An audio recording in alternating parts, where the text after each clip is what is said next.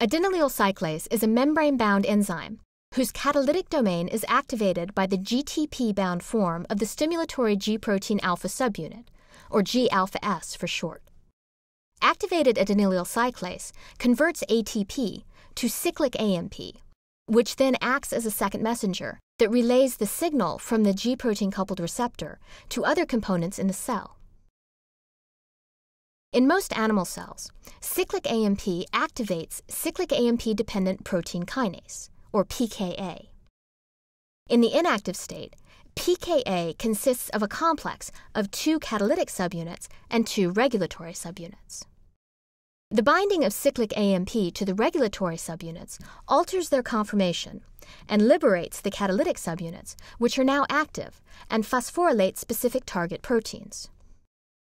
In some endocrine cells, for example, the activated pKa catalytic subunits enter the nucleus, where they phosphorylate a transcription factor called CREB.